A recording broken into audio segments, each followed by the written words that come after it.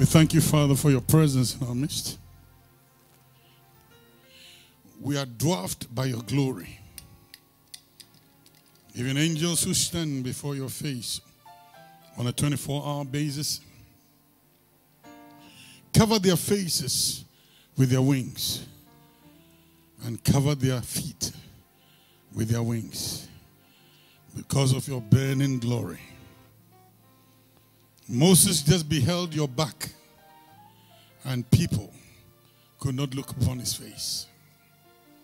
When John the Revelator met you on the Isle of Patmos, he said, I saw somebody like the Son of Man, like the man I knew who walked the shores of Galilee. Like the man I knew, we went to the wedding feast. Like the man I knew who stilled the storm and made Peter walk on the water. Like the man I knew who said to us, let us go to the other side, and there was a storm. And he spoke to the storm. But this time when I saw him, your eyes, O God, were full of fire. Your hair was white as wool. The stature of your wisdom could not have been found them out. Like the hair that covers the head, it can never be numbered. That is your wisdom, the fountain of wisdom that flows from you is immeasurable. And then John said, when you spoke with the voice of thunder and lightning. And he said, I could not stand this anymore. I fell. I fell. We prostrate ourselves, O God, before you in the spirit and in the flesh.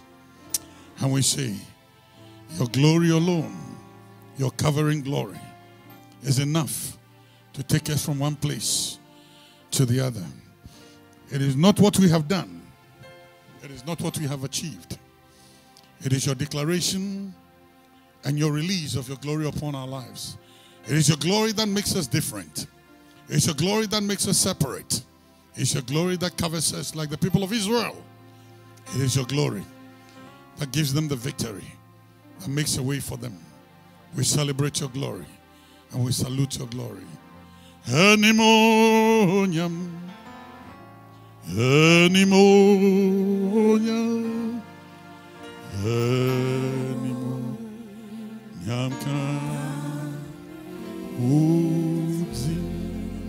We thank you, Father, in Jesus' name. Amen.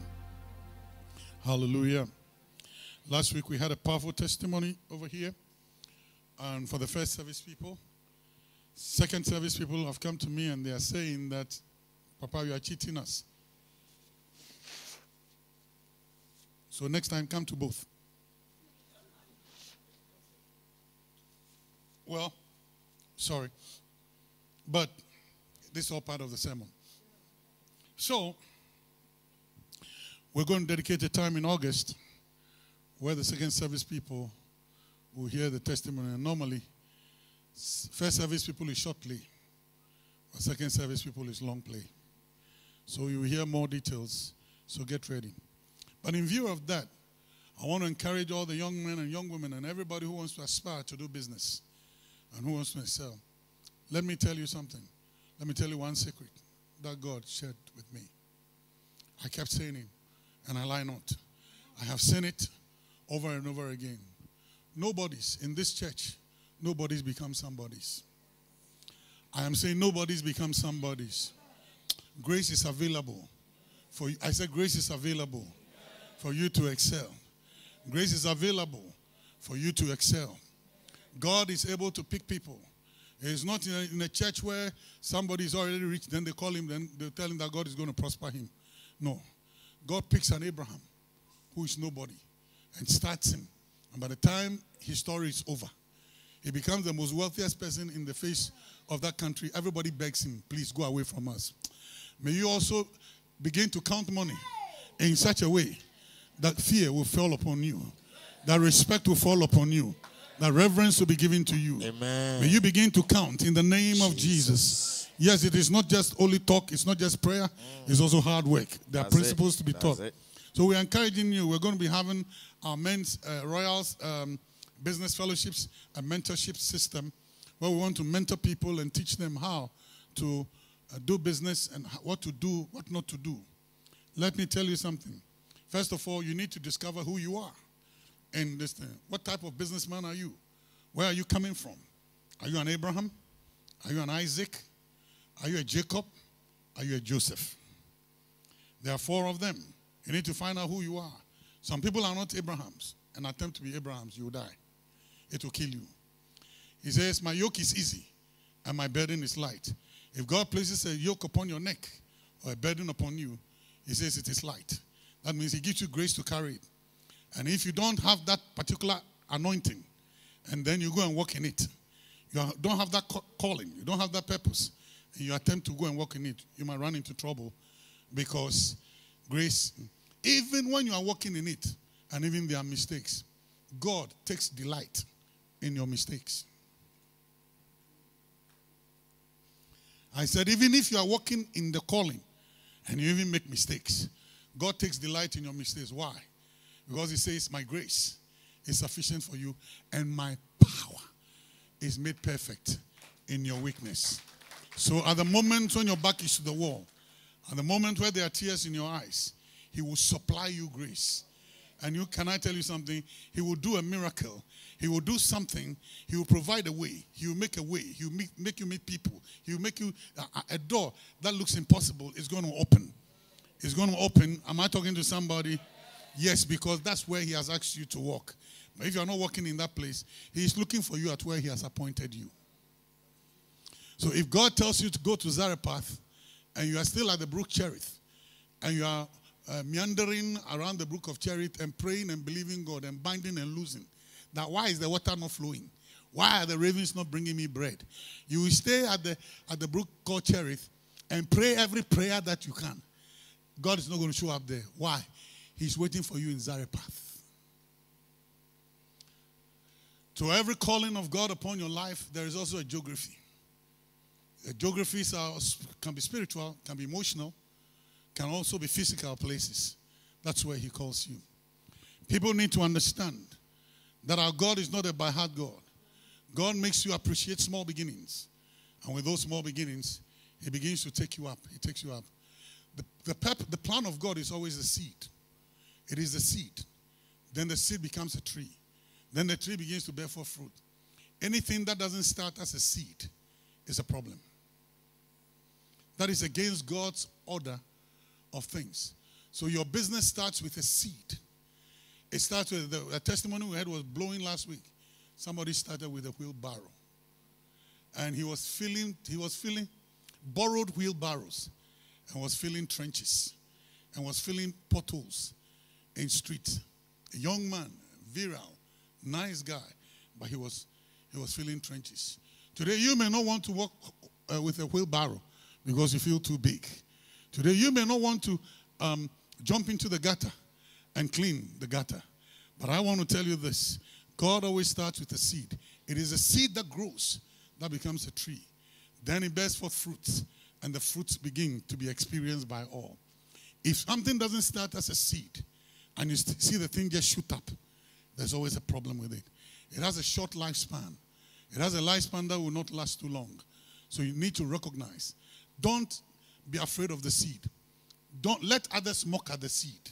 But you have a commandment. Never laugh at your small beginnings. Hallelujah. Am I saying something? Never lack your small beginnings.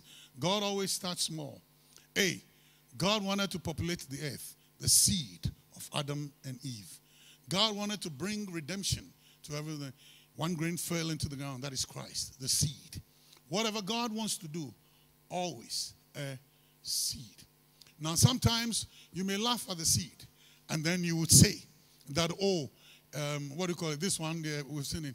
The Bible says, let everybody else laugh at you, but you yourself don't despise small beginnings. Hallelujah. Have something in your heart that says, I'm going somewhere. Have something in your heart that says, God can make something out of me. You understand? Hey, when they laugh at you, say in your head, they laugh at the seed. Why? Because sometimes the seed always looks impossible. Why? Because the seed hides under the ground. Nobody sees it. So sometimes God hides you under the ground, but they should wait. Something is moving. Something is waiting. Something is breaking forth. Something is coming out. And then when it comes out, and then it becomes a mighty tree. Always, God starts with a seed. Never ever despise the seed. Hallelujah. Don't let anybody push you to despise the seed. Don't let anybody laugh at you or make you lose confidence in your seed. The seed is all that God needs. And when God speaks concerning the seed, you understand. Hey, the Bible says he gives seed to the sower and bread to the eater. Some people are holding their seed and eating their seed as bread, and they are expecting harvest. No. Put your seed into the soil. Be confident enough. There's a parable of a talent. The man who failed, some were given 5 talents, they excelled. Some were given 3 talents or 2 talents, they excelled. But the man who failed was because he walked in fear. He walked in fear that this seed will not grow. Nobody under the sound of my voice has been sentenced to failure. In the name of Jesus, may grace be made available for you to excel. In Jesus' name. Hallelujah. Amen. Am I talking to somebody? Yeah. So get ready for this, the second part of the testimony, and get ready.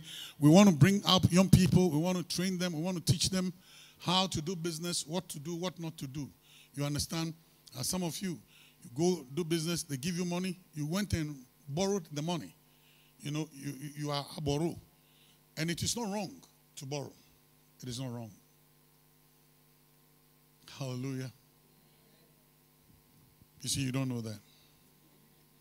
It's not wrong to borrow. What you do with it. When Elisha, the people say, go and borrow vessels. So sometimes you borrow. But the many of us, when you borrow, then you spend it on designer clothes. So look at somebody right now and say, that's nice. Tell the person, that's nice. That what you're wearing is nice. But I hope it's not. Tell the person, I know it's designer. Come on, clap for the person. You know it is designer. I know it's designer. Even if it is bent down boutique, it is still designer. I know it's designer. But tell the person, I hope you didn't borrow money. I hope he didn't borrow money. To go and do this. To go and do A young this. man I knew, one time, comes to me and he said, every Saturday, he borrows money from his girlfriend to go and buy a jacket or something so that he'll come to church with it. Are you wise? Why are you borrowing money? To go and listen. Sometimes you need to come as you are. Hallelujah. Doesn't matter. Yeah, be yourself. I remember going to church, and at that place, they were casting out demons. There was a demon of poverty. And that demon, at that time, the teaching was that poverty is a demon. So they knew that I used to wear one pair of trousers every time. I used to call it the evangelistic trousers. I'll tell this story over and over again. They used to laugh at my evangelistic trousers. A sister said to me, Brother Markwei, I was passing by your house, and I saw your trousers hanging. I think you have washed it. That meant you were in the house. You understand what that means? So without the trousers, I can't move. And, I just kept quiet. They called me forward and made me kneel down to pray and cast out the demon of poverty. And people were laying hands on, people were even hitting my head. By the name of Jesus. And I was just saying, oh God, please, deliver me. Lord, deliver me. They were asking for my deliverance from poverty. And they were laughing. And they were, I said they were laughing. They were praying. Serious prayer. People were sweating over me. Casting out the demon of poverty. And I was just there. My hands were this thing. And I kept saying, Yewo nyami eja. Yewo nyami oba. Miwo nyami susu krokro.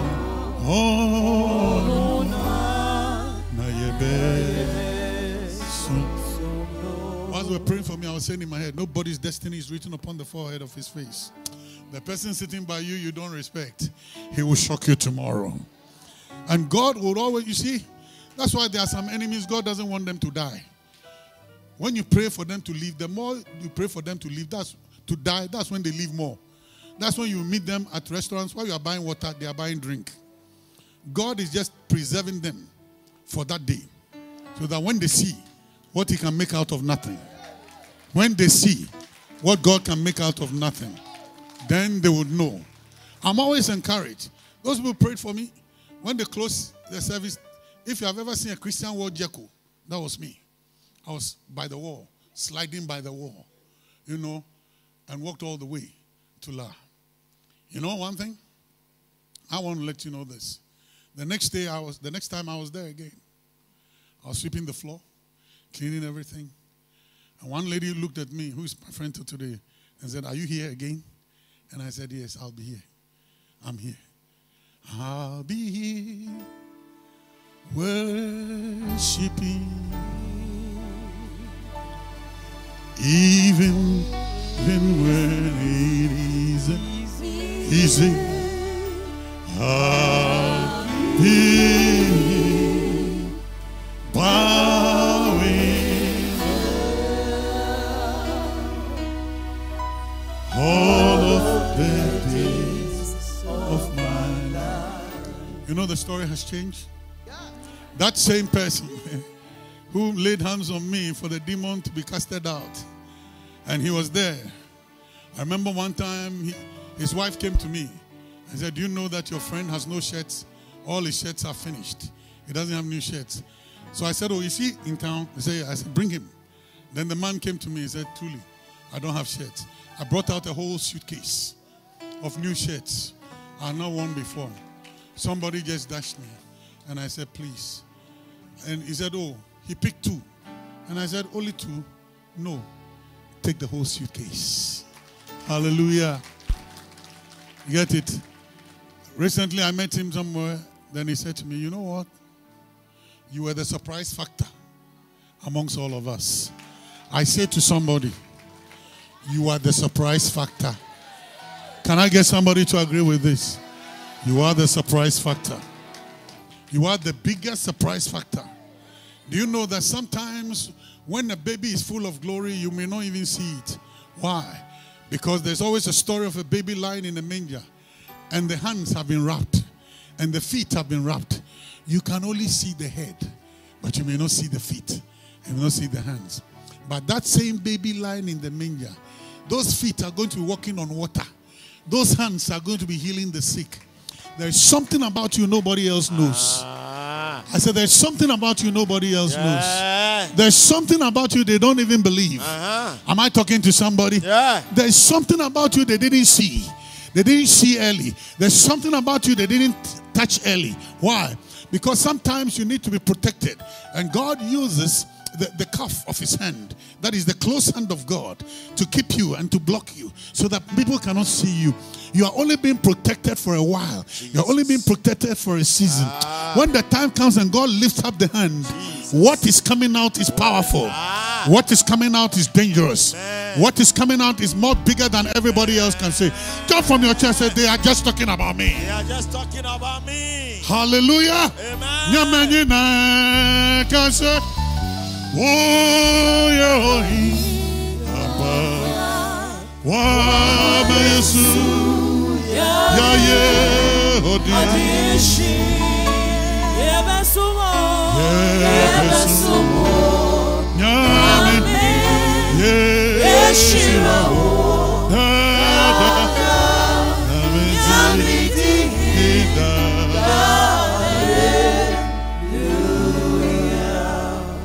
Please be seated.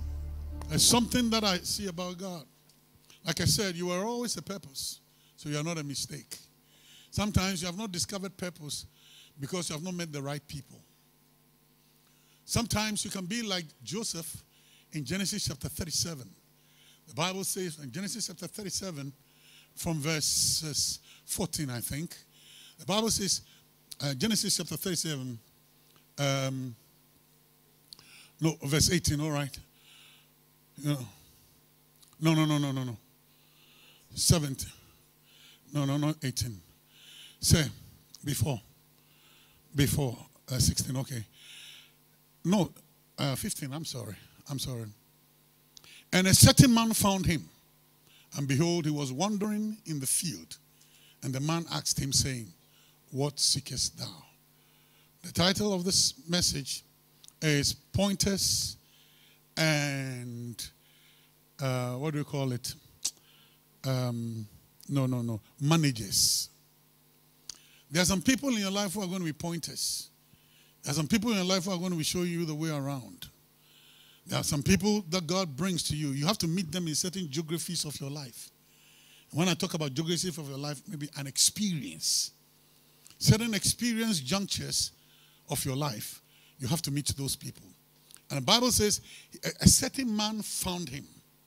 A certain man found him. And the Bible says he was wandering, read that place again, and he was wandering in the fields. Wandering in the field. I mean, he was searching. That word, the Hebrew word that was yesterday, he was searching. He was praying. He was asking God, what should I do? Where should I go? Where are my brothers? You know, sometimes God pushes you out of a comfortable place and places you in a place you don't know.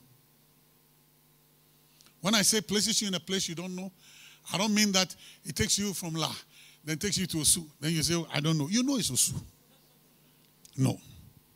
But there are certain geographical junctures of your life experiences, of your walk with God. It pushes you from a comfortable place. And that comfortable place is called Hebron. It's a place of comfort. It's a place of encouragement. It's a place of, what do we call it? A celebration. It's a place of covenant. So Hebron was a place where Joseph moved. And his father said, go. Some of us are marking time in Hebron because we are enjoying the coat of many colors. And that coat of many colors has become a trap for us. Maybe we are walking within the confines or the armpits of our fathers. And we are walking within the armpit. I intentionally said armpit. Yeah. Because so you can't see anything. Or sometimes he has boto. Well, our foul and see. You are so covered. And then you are comfortable. But sometimes God needs to move you out of that place. Because the coat you are wearing is also a coat of restriction. You are enjoying the coat so much, like Joseph, enjoying the coat of many colors, that you don't want to step out. You don't want to come out. You don't want to take a risk. But the father said, go. And so sometimes there are situations and circumstances that forces you to go. That comes to attach your level of comfort. It attacks your comfort. It attacks your celebration. It attacks the covenant. It attacks your convenience. It begins to wear away everything. God said this to the people of Israel. He said, remember how, like a mother eaglet, I stirred the nest, and then I picked you on wings of eagle. The only way the little eaglets will learn how to fly is when the mother eagle, you know, when they're building the nest, they build the nest, first of all, with thorns and briars and sticks and all those things. Then they cover it with pelts, that is skins of animals they have taken, and then feathers and all the. So there's a soft inner layer, and then there's a little bit softer wood, this thing, but then there's the thorns and all those other layer. And sometimes what the eagle does, it is time for the eaglet to fly, but the eaglets are enjoying the comfort of that particular place. So the mother eagle then begins to remove the comfort, remove the pelt, remove the feathers, and then we'll take the children, or take the chicks or the eaglets, put it on their wings, take them far up. When they take them far up, and then it will drop them. And then they'll begin to say, Mama, Isma, what is happening? Then Papa Eagle will fly down. When they're just about to hit the rocks, then we'll pick them up. Then they say, yeah, Papa showed up. Papa showed up. I know Papa will show up. Do this a couple of times. And then we'll removing. So the thorns and things will make them uncomfortable. You want to get out of that. Something is happening to you. You don't like it. It is time for you to move on. But sometimes what we do is that we begin to pray. Hey, let there be more pelt. Let there be more feathers in the nest. In the name of Jesus. Hey, Father. No. God is moving the marbles. God is moving you to higher heights. And then on one occasion, when they lift them up, when they throw them up there, Papa Eagle won't come around. And as they're about to hit the rocks, in desperation, they begin to cry out. They flap up their wings. Then they realize that, oh, we can fly. Yeah, I believe I can fly. Then they begin to sing, I believe I can touch the sky, but I won't go to prison. You understand? Then they begin to fly. Then they begin to soar. God says there are ways in which I teach you, I bring you to maturity with my purposes. And there are ways in which. So God had to use his father to orchestrate for him to leave that place.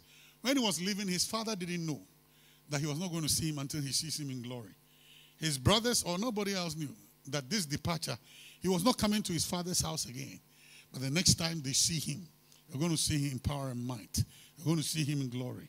There are some people who have not seen you for a long time, but the next time they see you. Am I talking to somebody? Next time they see you. That's somebody. Next time you see me, you. The way you have been treating me. You come and sit beside me in church. Tell the person, you won't clap for me. You won't put your hands in your wallet and give me something right now. You have intentionally turned your head away as if I'm sitting by you. Look at me. Hallelujah. So God sends him out of that place. And in Shechem, he's wandering. He's lost. He doesn't know what to do next. He is wondering. If the man at Shechem had not found him, Joseph will still be wandering till today. Purpose will not be achieved. And because God has plan B, he will look for plan B. One way or the other, somebody must be placed in Egypt to save Israel. So, if plan A fails, I got 7,000 plan B. You have been ordained to command wealth that will break the boundaries and that will shake the cities and that will shake this. If Bill Gates can become this powerful, a child of God also can become powerful. Hallelujah. It is not time for some of you. You'll be moving into contract outside Ghana. You'll be moving into places and occupy certain places outside Ghana. In the name of Jesus. Why are you sitting down? You see, you are small. You don't think big. When Abraham was talking to God and telling God, I don't have a child. I've made all these promises. Then God said, look up. Look to the stars. He said, that's what I'm going to make you.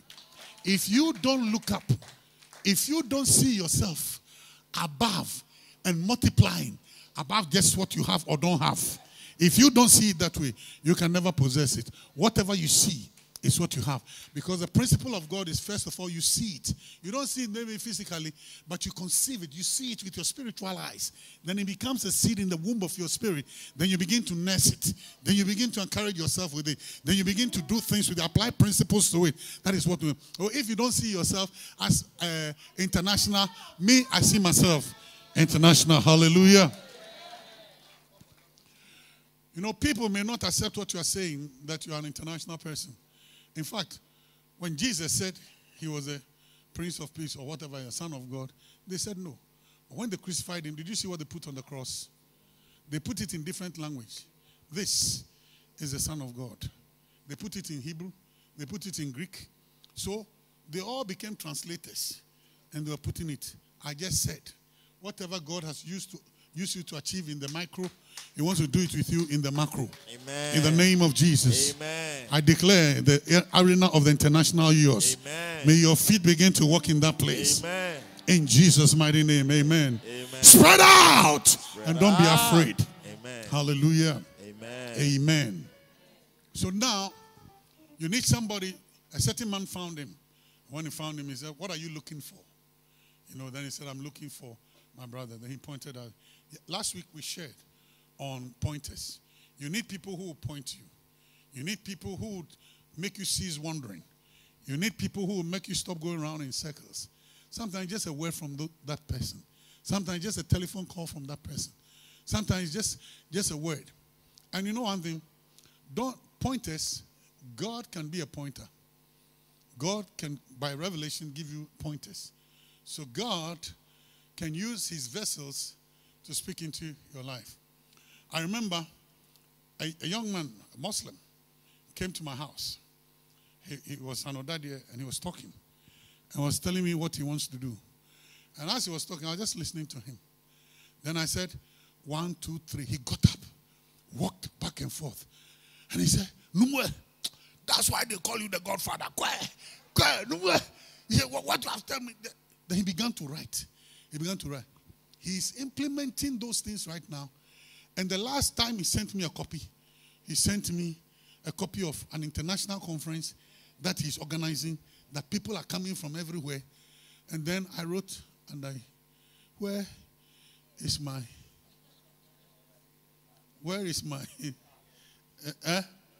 right. And then he said, I will donate to Presec.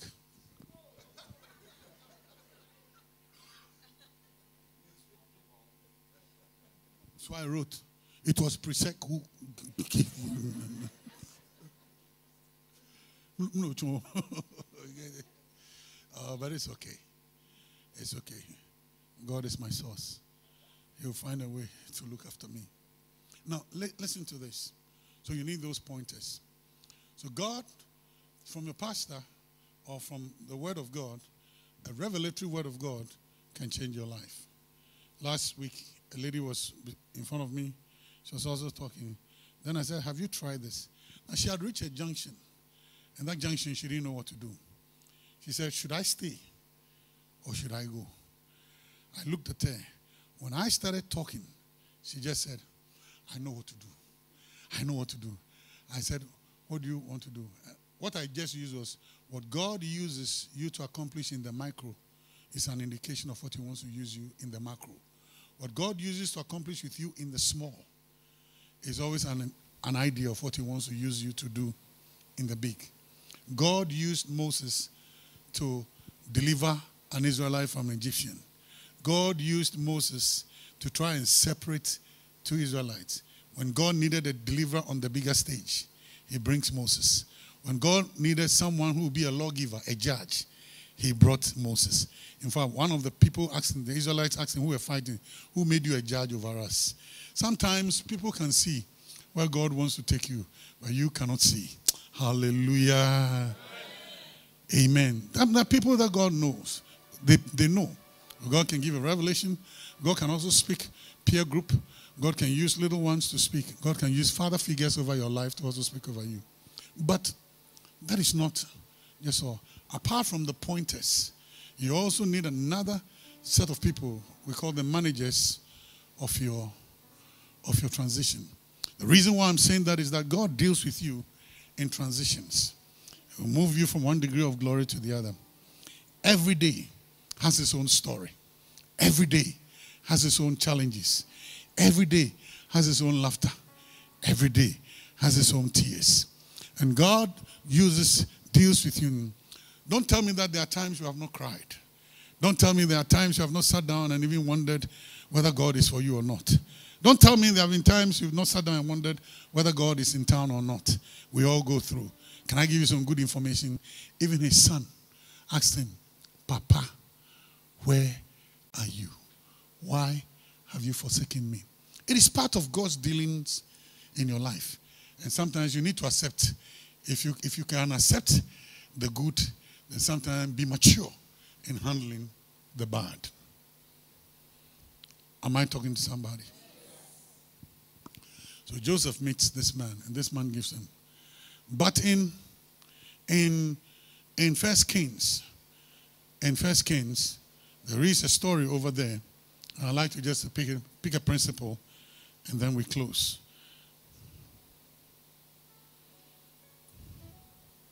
1 Kings chapter 19, verse 16 to 21. Now we're going to look at the managers. We have seen the pointers. We have shown who the pointers are. Indicators of a pointer. For you to be able to recognize that this person is a pointer. But what about the managers? What about the managers?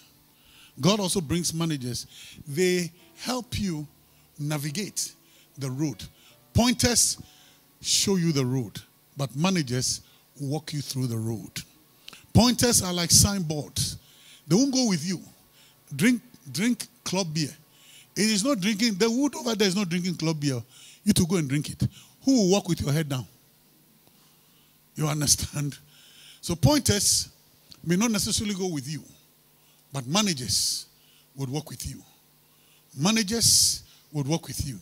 And sometimes you need to understand, it is not every time that you will see God walking with you.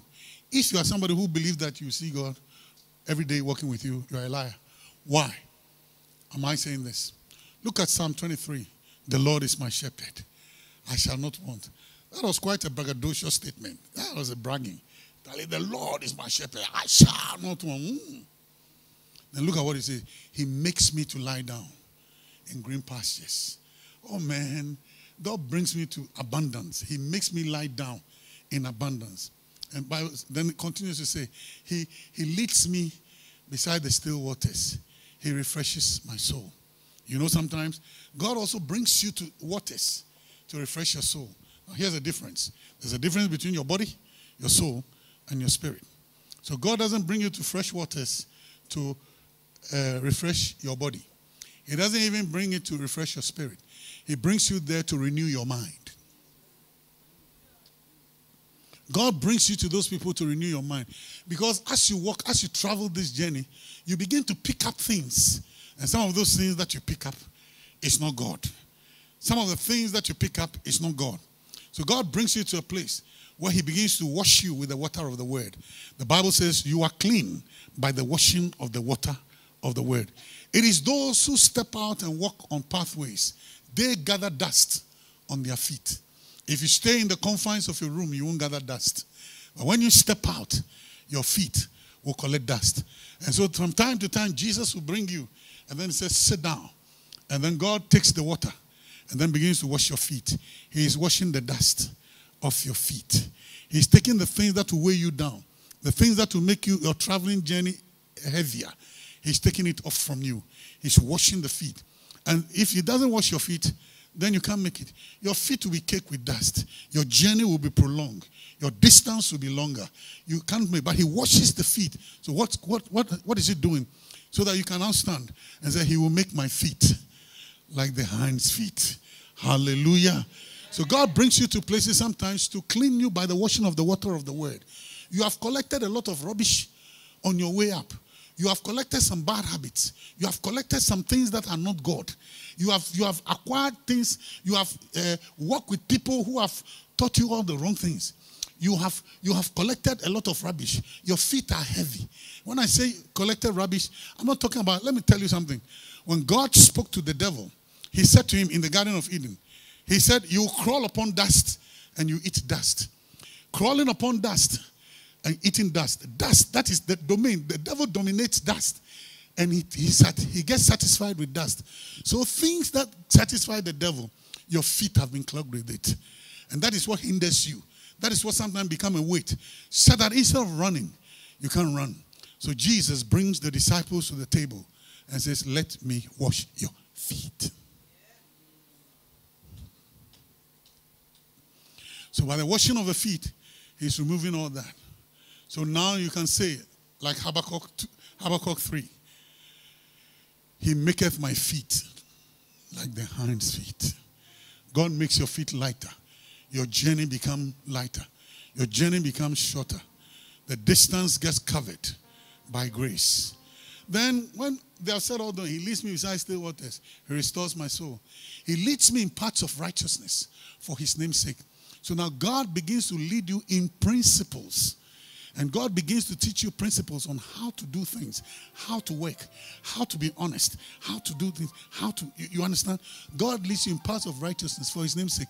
He attaches his name to you, and his name is attached to you. So when you begin to mess up, when you begin to do the foolish things, the glory gets distorted. But when you begin to rise and when you begin to excel, because God knows that the glory of God is inseparable from the honor of his children. When a child of God is honored, God is glorified. When a child of God is dishonored, everyone puts their face down. When they come and tell you that Reverend Ernest, they saw him climbing a tree like a lizard. He was flying in the night. Reverend Ernest has become this thing. Then you say, Reverend Ernest, you understand? The shame of Reverend Ernest becomes a stigma or a slur on the glory of God. The glory of God is inseparable from the honor of his children. When children of God are honored, God is glorified. That was why David said in 2 Samuel, when he said, how are the mighty falling? He said, the glory of Israel lies slain upon the high places. How are the mighty falling? Tell it not in Gath and publish it not in the streets of Ashkelon. Why? Let the daughters of the Philistines rejoice. Let the daughters of uncircumcised triumph. God attaches his glory to you. Am I talking to somebody? You are a reflection of God's glory. That was his initial intention. When he said, let us make man in our own image. I want you to be a reflection.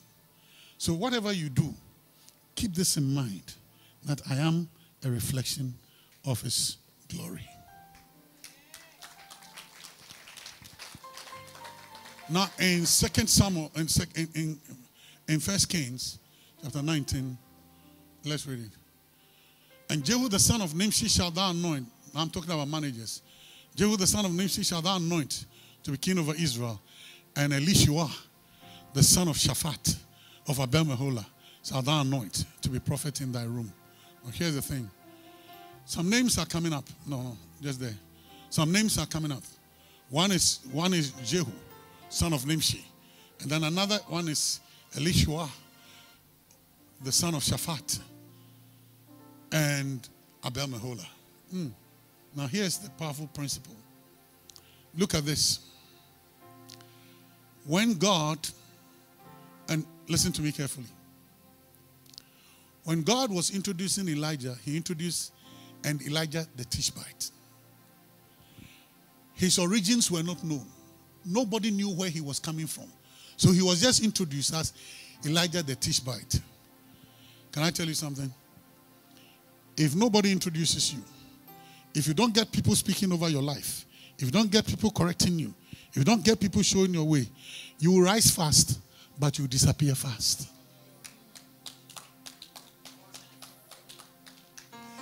So Elijah was one of the most powerful men of God in the Bible.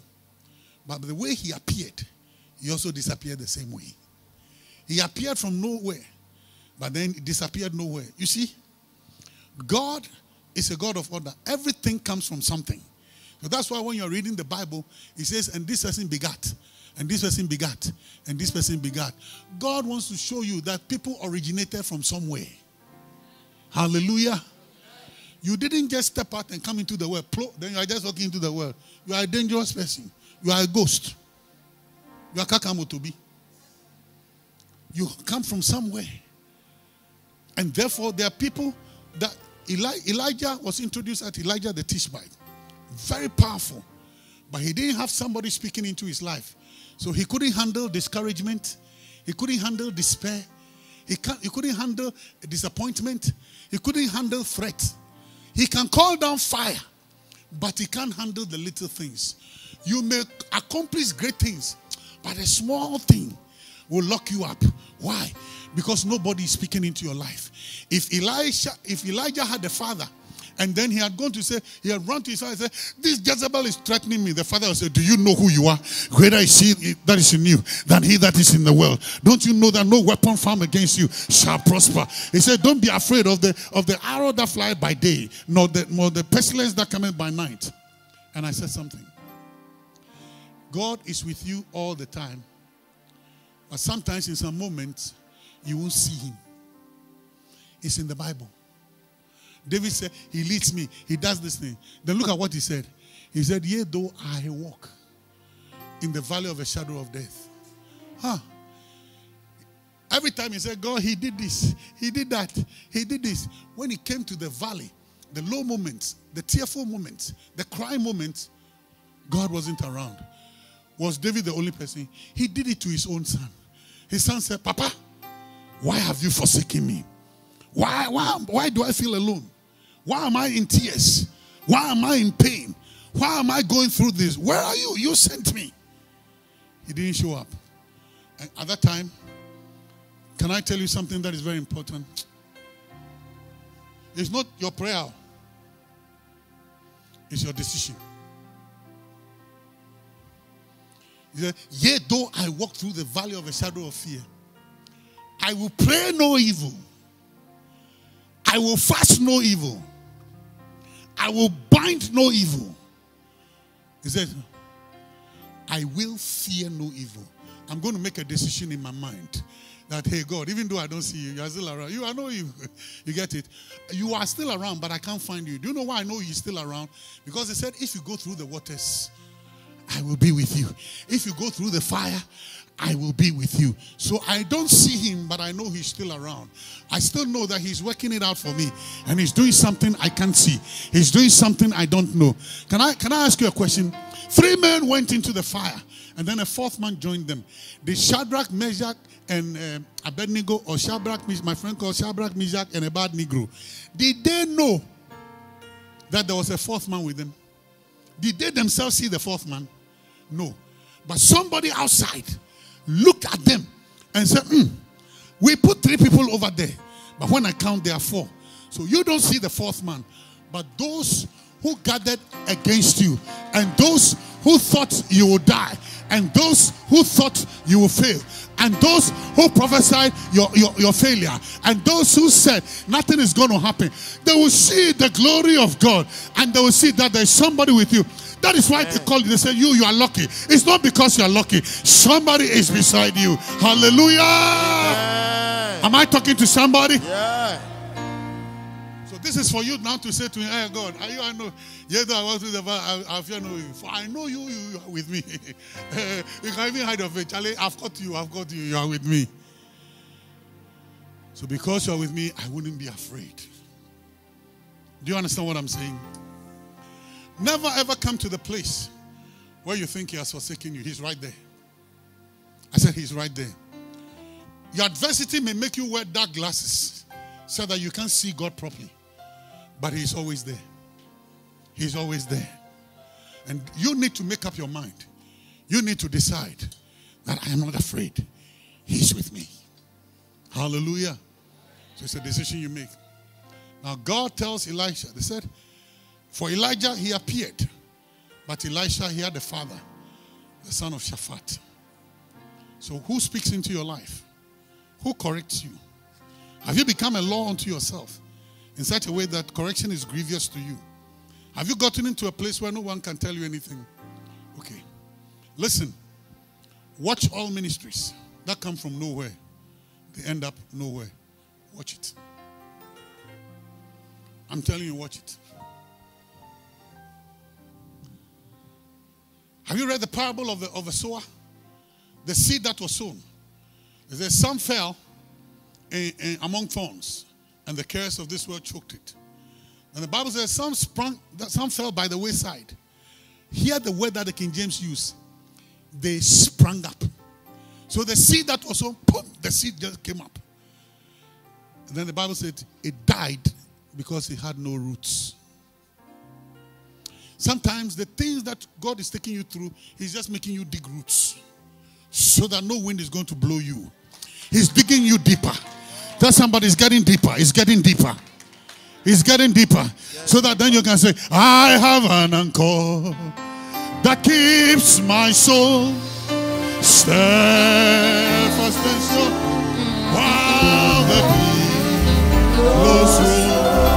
I'm fasting to the rock which cannot move. I'm grounded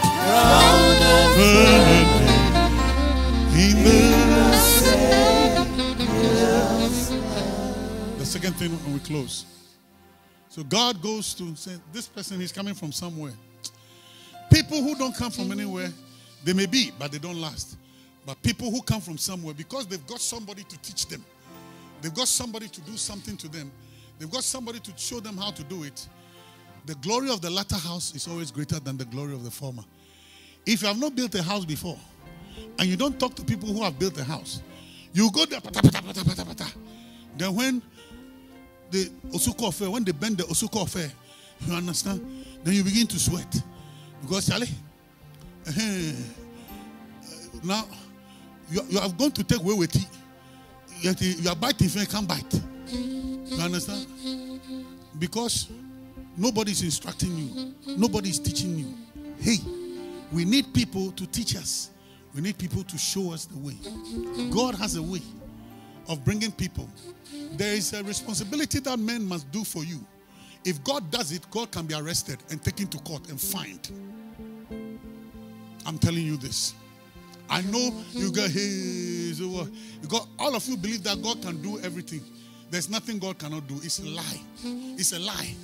There are things God cannot do. God cannot lie. God cannot go back upon his word.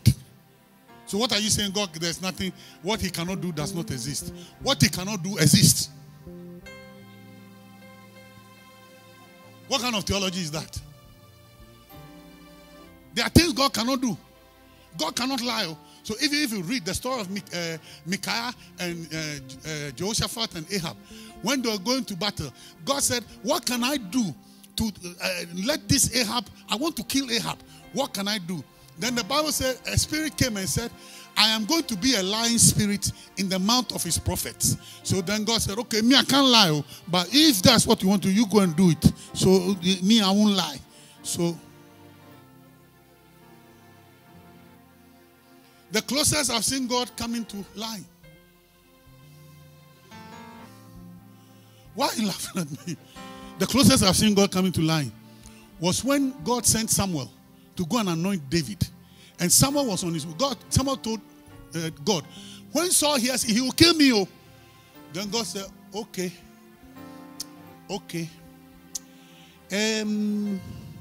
Say to Saul that you are going to sacrifice and you are going to eat the feast with Jesse. So God said that. It was not an initial intention, but Reverend Markwei. But then, truthfully, when Samuel went, he said, I'm coming to celebrate it with you.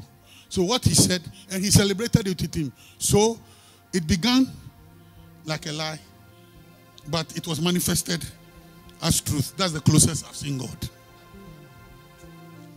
Sorry. Is that Rose? She's not writing anymore.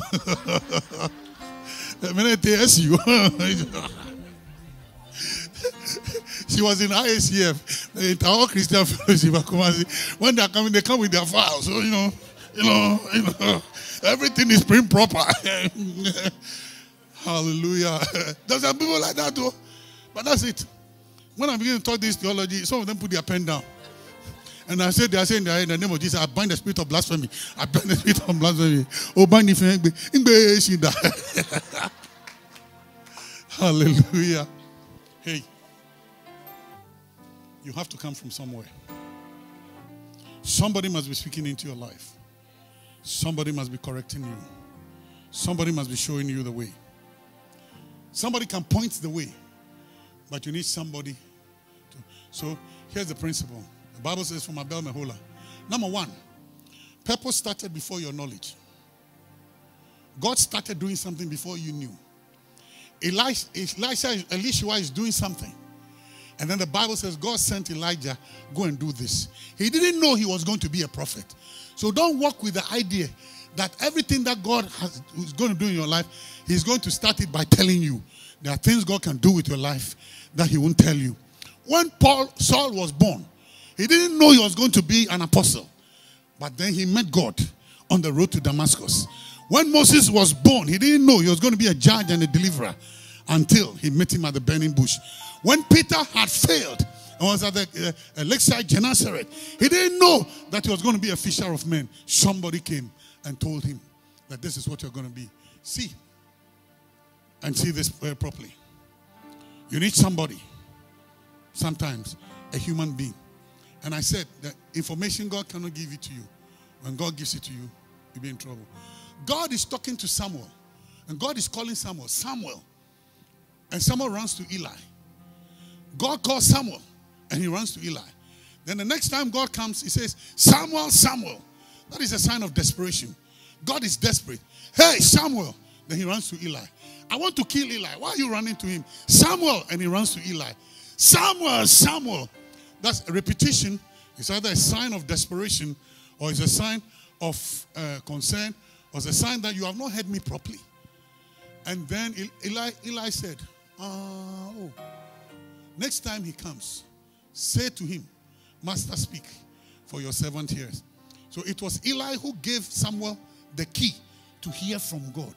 So when Samuel put that key, Master, speak, for thy servant here. There is God panting behind. I've been trying to get your attention. You are not. That man you even want to say, I want to kill him. Why didn't God say, I am the one calling you? So why are you running to Eli? God could never do. Jesus made a statement. And that statement Jesus made. Matthew 16:17. Look at what Jesus said. He said, flesh and blood has not revealed this to you.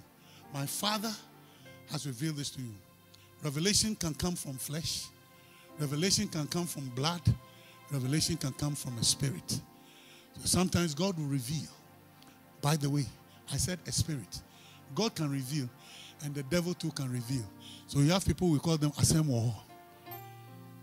In Acts chapter 16, verse 16 and 17, the girl with the spirit of divination, she was not operating of God, but she prophesied and was giving people direction. And it was exact by the Spirit. You walk and follow everybody who says they are spirit, prophet and prophetess. Just walk and follow. Let them give you fear, prophecies that will put you in fear. Let them tell you your mother is a witch. Your mother didn't chop you when you were in a womb. But now that you are born, your mother. Let them tell you all sorts of things. And you walk around and believe that. And you will find out in the end, they'll divide your family. And blessings that your mother or blessings that people are supposed to give to you, they don't give to you because they have separated you. For they come to steal, to kill, and to destroy. And always with those people, watch the money factor. Watch the money factor. Because that girl with the spirit of divination, she was making profit for her people. Watch the money factor. Tonight I'll be speaking on Odadia Radio on the prophetic. But guess what? Elisha, he was at a place he shouldn't be. Don't play around some places. There are times when you're playing around some places, God has to terminate the play. Abemehola means meadow of dancing. That's celebration, party, enjoyment, laughter, fun. And God came to terminate it and said, you have played in the valley of dancing, meadow of dancing for too long. Now get up. It's time for me to get you purpose. Sometimes God interrupts your party. God interrupts your night, the party, the fun, just to bring you to a place of destiny. And you need somebody sometimes who will come and interrupt your fun. Sometimes God will cut away the fun because it's not time for you to be serious. If God wants you out of the meadow of dancing and asks for you all your life, you have believed that God who is always making people laugh. You need to get out of your meadow of dancing. Abemehola means meadow of dancing. You have danced too long. You have partied for too long. You have enjoyed all the nice things for too long. It's now time to get serious. The title of this message is Get Serious. Shall we rise?